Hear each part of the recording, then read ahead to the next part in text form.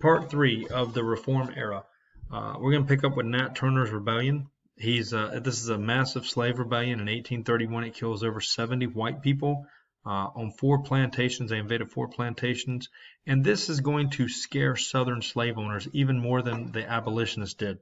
Because what it does is it says, if we free slaves, they will kill us. So this is a fear. You can trace it back to all slave holding civilizations. This is a fear that is going to permeate the South, and it's going to be used in the American Civil War. That if they're free, they're going to kill us, and they're going to do all these bad things. So as you see, I have a video here for you if you want to watch Nat Turner's Rebellion in 3 minutes, or you can watch Hugh's History. It's 11 minutes. Both of them are good videos. So the impact of Turner's Rebellion in Virginia at this time, they were debating whether or not to abolish slavery. And so in January of 1832, of course, they vote not to. But Western legislators wanted to abolish slavery. They're mainly non-slave owners. They argued slavery injured the state's economy. It endangered whites. Guys, they're arguing from an economic standpoint, job standpoint, wage labor versus slave labor. This movement was led by Thomas Jefferson Randolph, the grandson of Thomas Jefferson himself. Eastern legislators, primarily slave owners, argued against this, and they're going to win. However, before Nat Turner's Rebellion, the Western legislators were within one vote of being able to make this a state law to end slavery. And you got to think, it's one of the what-ifs of history. If Virginia ended slavery, would the rest of the South follow? Because they are the most populous and politically strongest states in the South.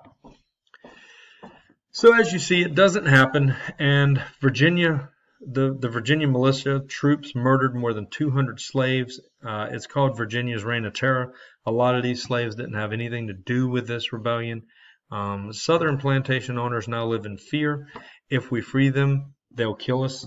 And then you start to see slave codes come about, a little more strict, a little more stern. There are stern laws designed to control African populations. It outlines the statutes of slaves and the rights of masters, and it gave slave owners complete control over their slaves now.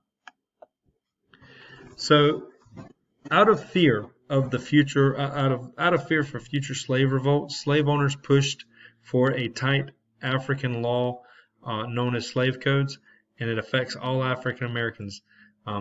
They lose their voting rights, free and slave. They lose education rights. They can't be taught how to read and write.